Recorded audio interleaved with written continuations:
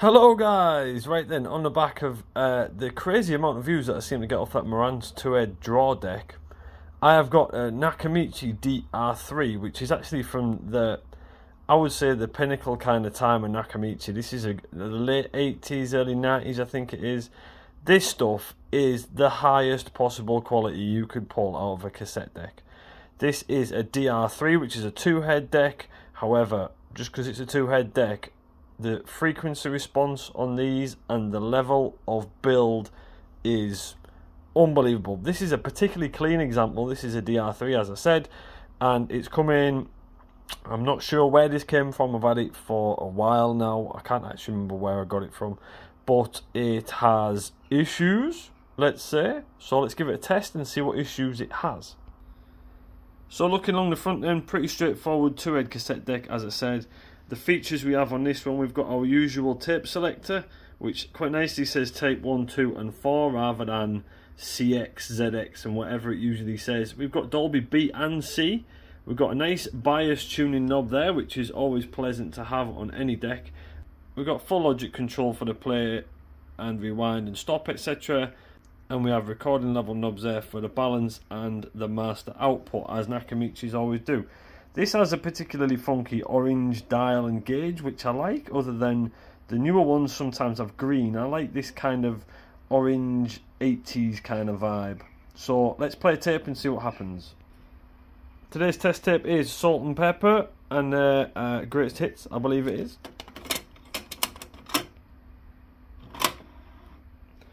Alright, so when we inputted the tape there, it should kind of rewind it back a little bit. It kind of did and didn't.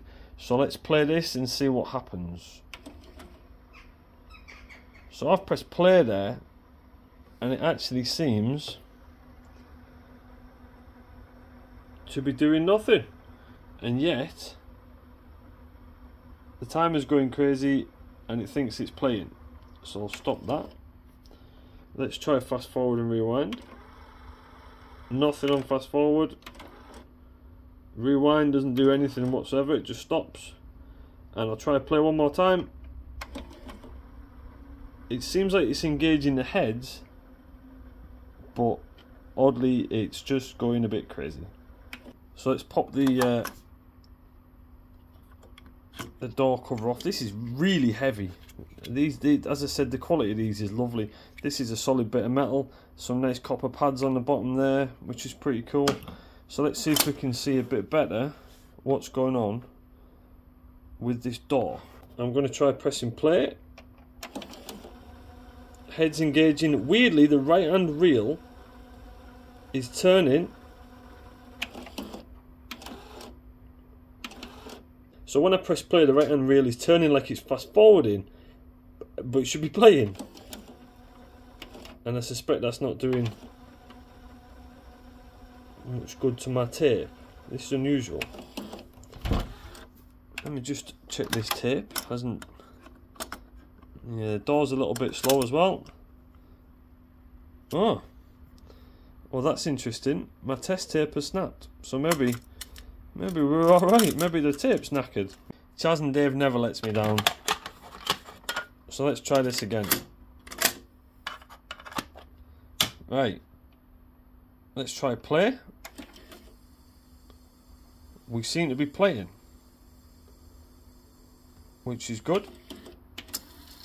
Rewind.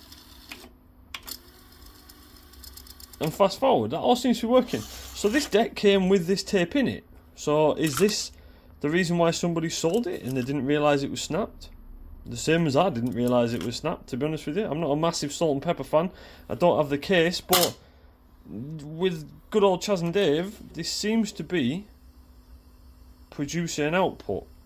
But here's what we'll do. We'll strip it down, change the belts, give everything a good clean out and a service, get it calibrated and see where we go from there.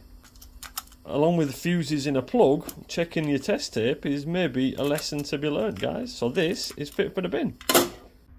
So looking inside then, we have a slightly shiny but clean pinch roller which looks original, and we have a dusty set of heads, but everything seems to be in order aside from the dust.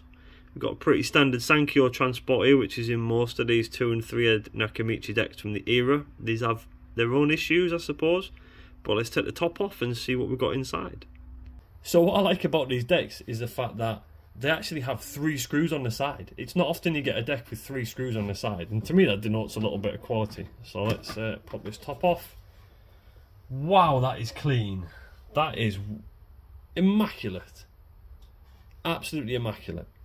Pretty straightforward Sankyo transport there. Nakamichi motor. Some of them actually have Sankyo written on the real motor there. This is the later model as well, so it doesn't have the idler tyre controlling your fast forward and rewind, which means it's got the cog, which is a hell of a lot better because you don't have to mess about with changing the idler tyre, or it doesn't lose its friction. You have plastic on plastic. Nice little features like these little copper tabs there for the earths. You've got one hell of a power button extension there. But as I say, this thing looks immaculate. I would suggest that someone's redone all of our cable ties, so possibly someone's been in here before. All our transistors on a nice cooling rack there, and all the caps look fine. Visually the deck looked absolutely perfect, and as you can just see from the test that we did a minute ago, it seems to be kind of playing something. So what I am going to do is, I do have a belt which is from Web Spare Parts. I'm not affiliated with these guys whatsoever, but generally for the Nakamichi stuff, these are probably about the best I can find that you're not spending 50 quid on a belt for. A lot of the American guys like to shell out on their belts, but honestly, unless you've got a Dragon or something, you're not going to notice the difference. You're just going to feel a bit better. Maybe. You know, I don't think I'd feel better paying 50 quid for a belt, but that's just me. So let's get the transport out and have a look in the back of it. So we've got our power feed cable there for the transport first.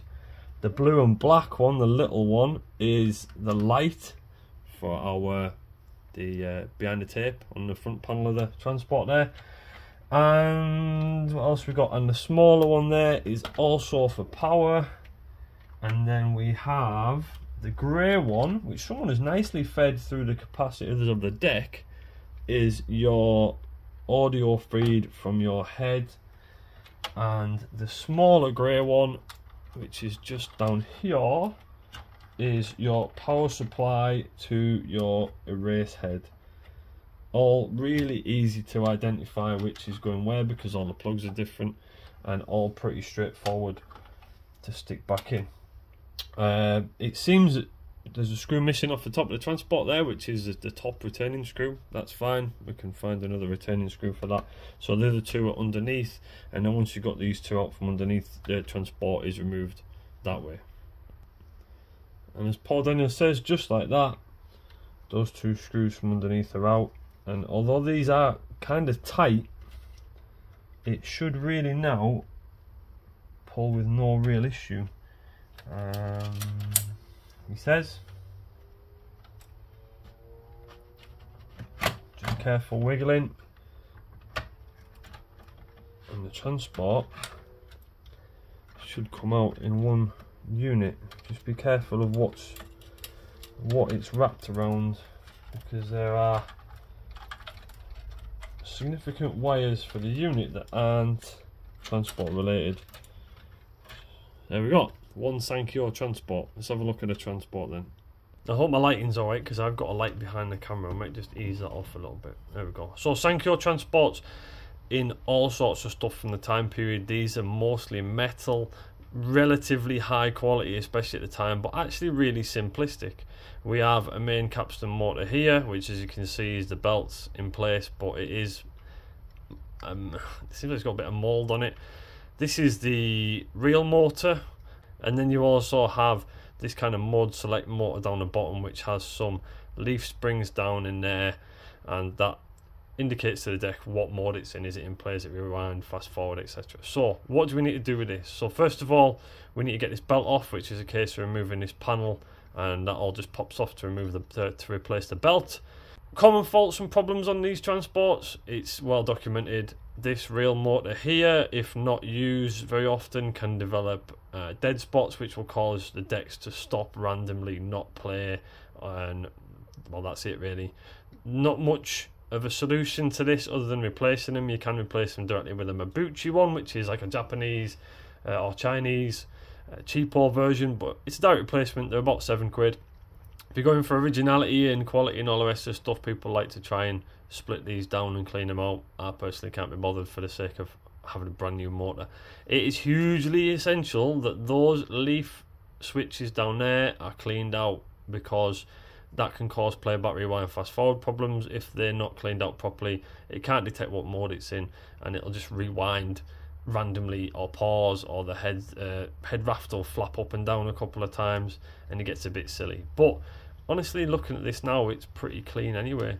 The head and everything looks fine. The pinch roll looks fine, but we'll look at that closer later. I prefer to leave the pinch rollers on Nakamichi gear rather than replace it with a cheap plasticky one, because honestly, they're usually pretty good. But everything seems nice and smooth. Basically, that's it. So we'll go from there.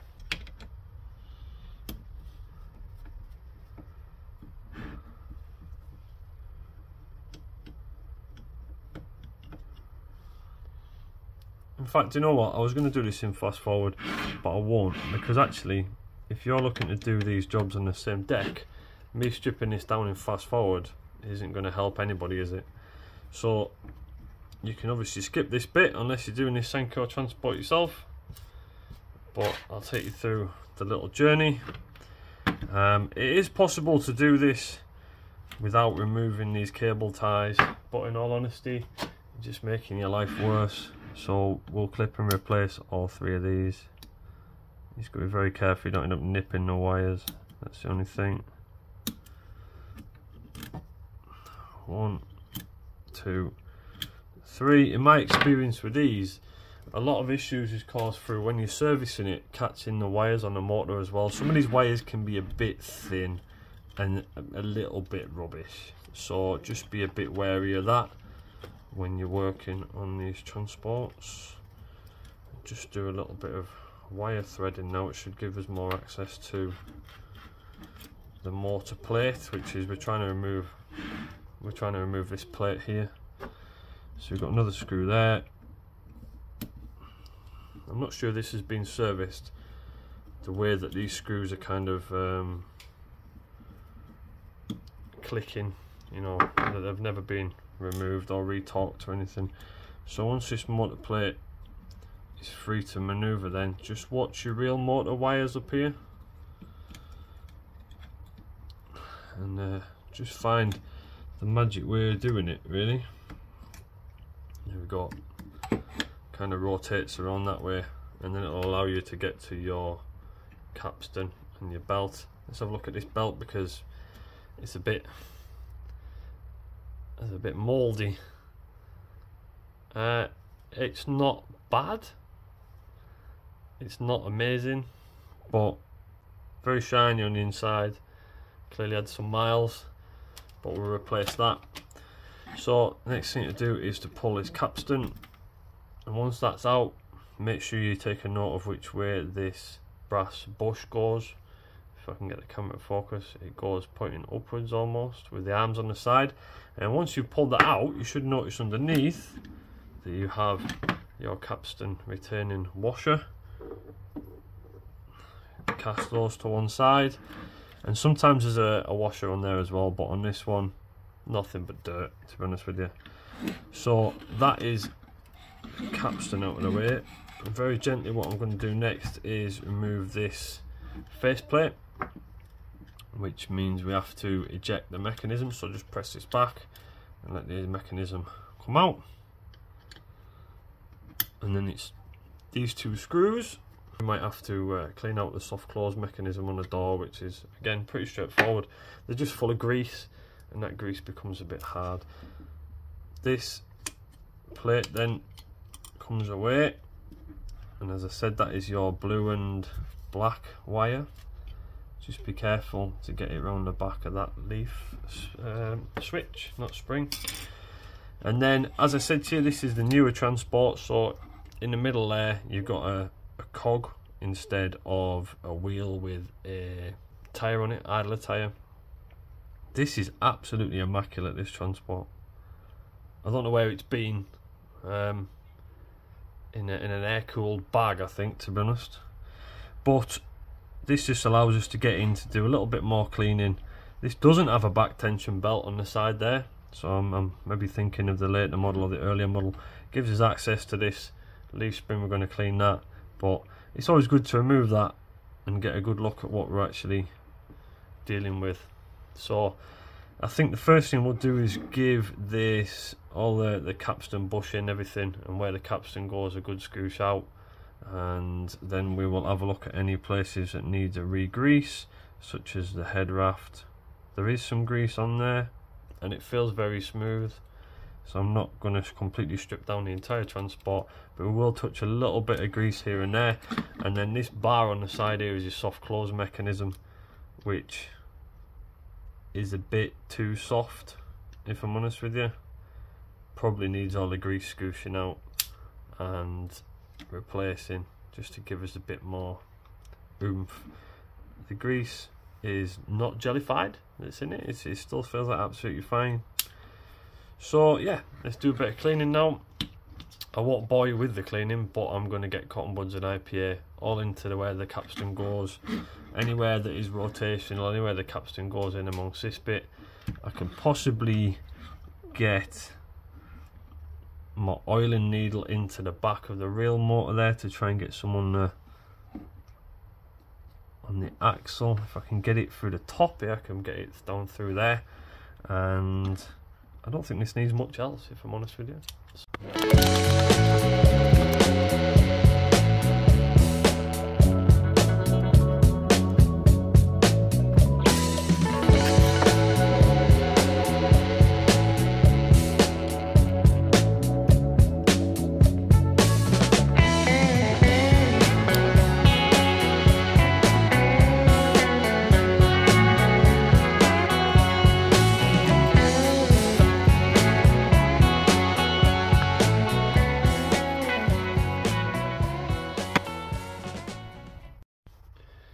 Alright then, I think we are mostly about as clean as we're going to get. It was already pretty clean anyway, I'll be perfectly honest with you, so it didn't really take that much effort. So now we're getting on to the rebuild, and I'd also like to clean, lost my little tool there. I'd also like to clean the leaf switches as well, and I'll show you how I would do that. So the leaf switches themselves are these bad boys here. So you'll notice it's basically two bits of brass. Let's see if we can zoom in there. It's two bits of brass and they make contact like that. So it's very important that they're cleaned up. So what I like to use is some very, very fine wet and dry, and I cut it into some little strips here. And then I just insert it between the two parts. And then just a little bit of a clean on that side. And the same on the other, if we can get it in between. That's all it takes. And then there is some on the back.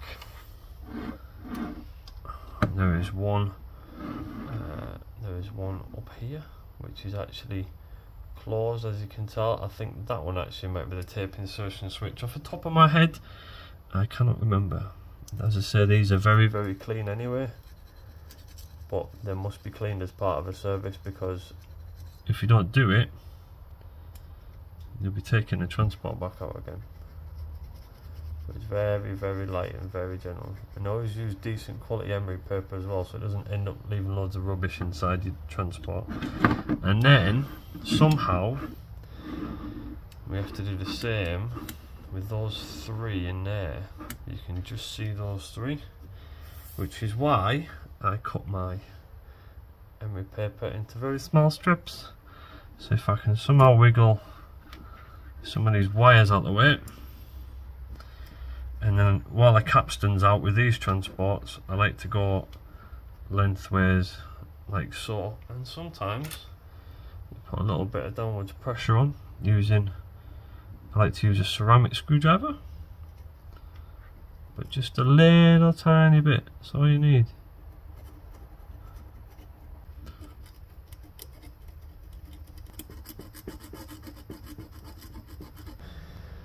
Right then, so they're done. So what we're going to do next, let's get this belt and capstan and everything back in.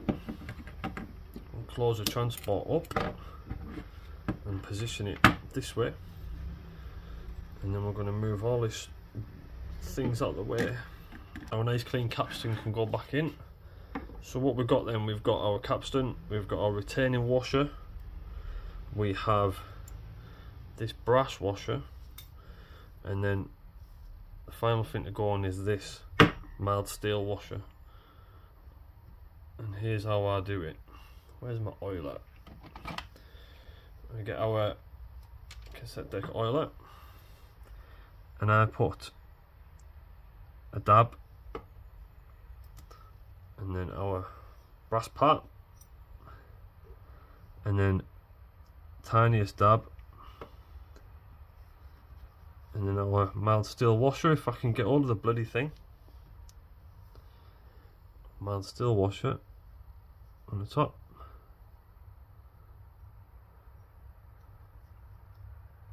That's us on there. And then a dab, just a dab, and then a dab on the capstan shaft itself. But I start there, so you don't want it on this top bit. So when you insert it down now, you'll never get oil on this end, which is what's going to touch your tape. And then simply insert without catching anything. Okay, and then Nakamichi recommends grease on this ball bit, and I use Molykote DX. So a little bit of grease, not too much. Too much is too much.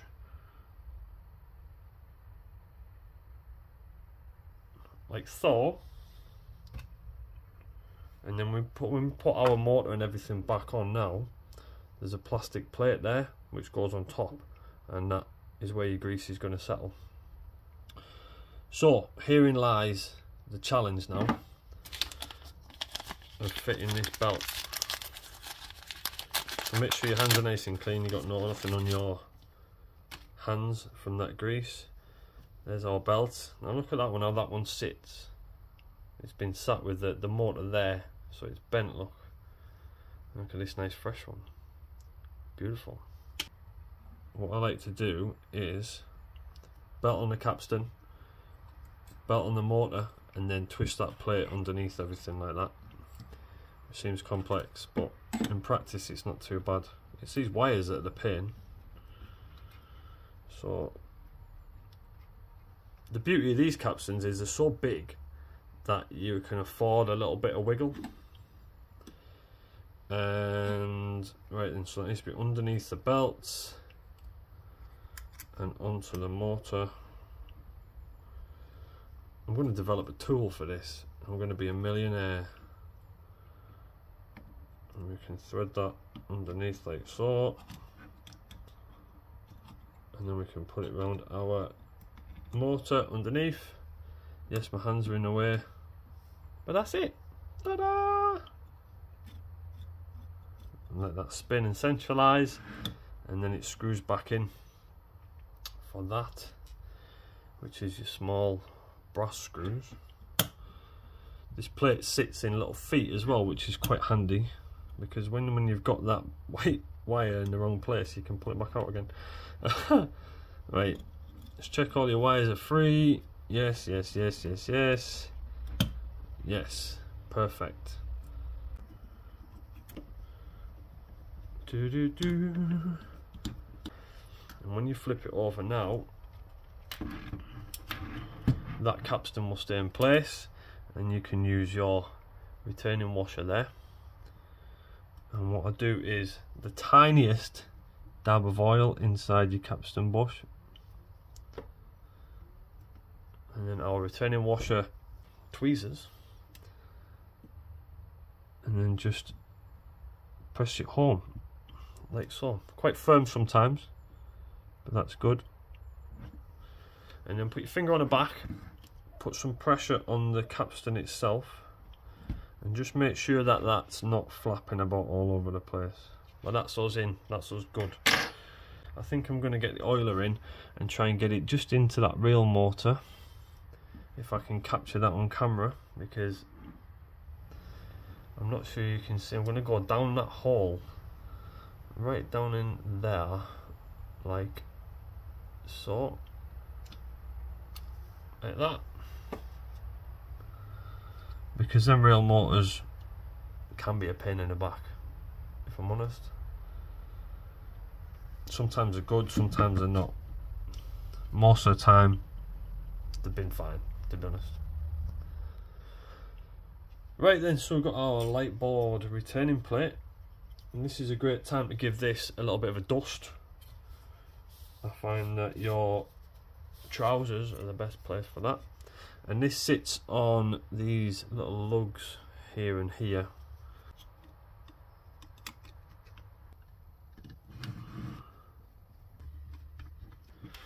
I think we're going to pull this and strip and clean it, which involves this horrendous kind of clip, this plastic clip here. Once it's out, scoosh it out, get all the grease out, repack it and put it back together. There we go. Let's see the gory details of that.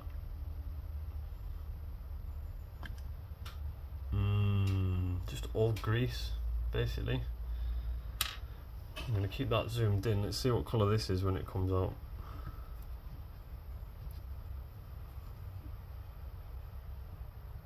None. It's completely dry. And then we'll pack this again with grease. See that in satisfying close up. Around the piston with the oil seal. There we go.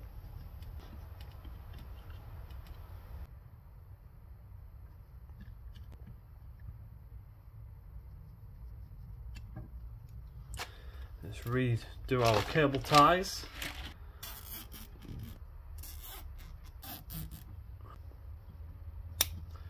Beautiful.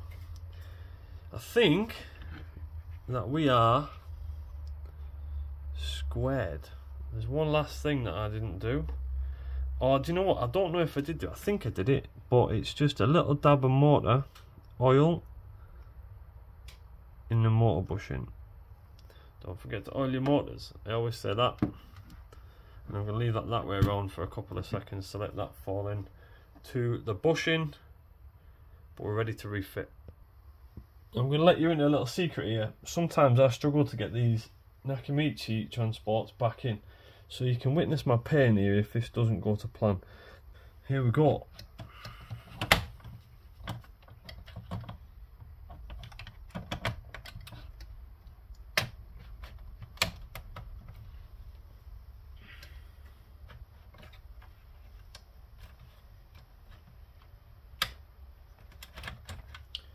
Oh, that was suspiciously easy. So for your transport, screws are the ones with these lock washers on them, just in case you got to the stage where you forgot what screws is what. But the top one, it only has one and it goes into plastic. I think that's why we have lock washers, if I'm honest with you. But now that's there, we can just commence re-plugging everything in. So long white one over here, the shorter white one is here,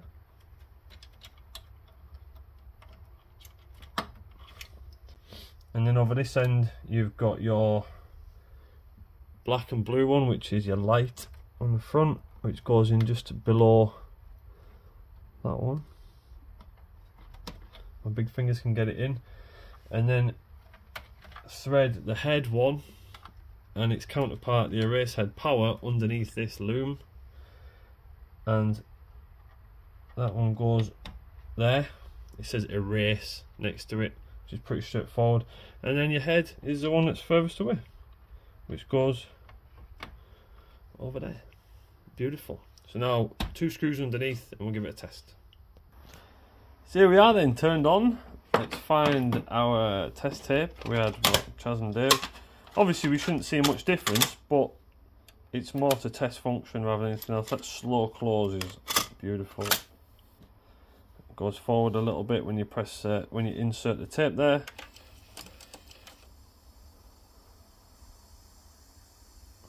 go, playing. Good speed on the fast forward. Good speed on the rewind. Play. Pause works. Alright, that's it. Onto electronics, quick calibration, and out the door. So here we are in our spectrum analyzer, and I've put my test tape in, which is 6.3 kilohertz, and weirdly this is mega fast. We're at 8K.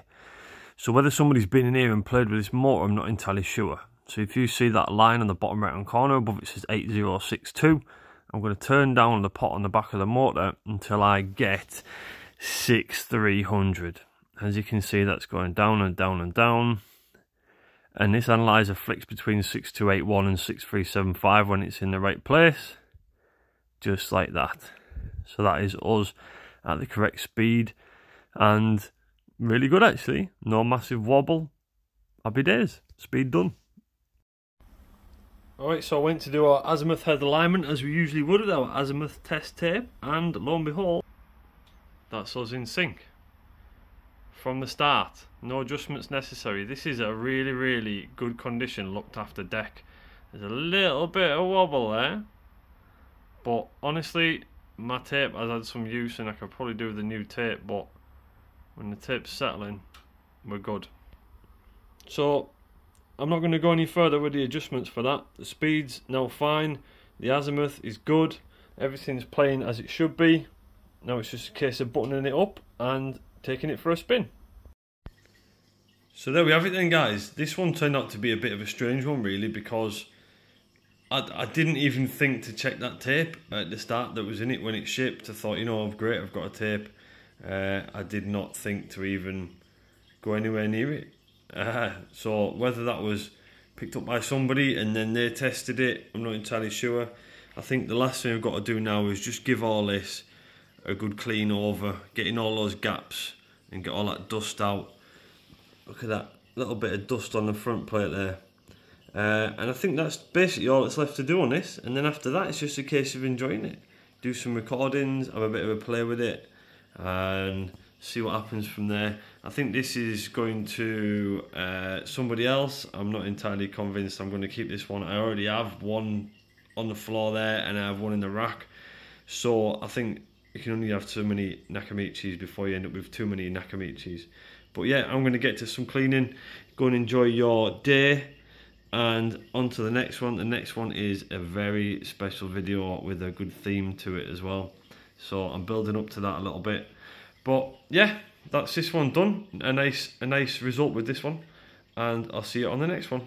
If you like my videos, please like and subscribe. My subscription amount is slowly going up, it's nice. The more subscriptions I have, the more people get to see my video. It helps the YouTube algorithm, blah, blah, blah. So, peace!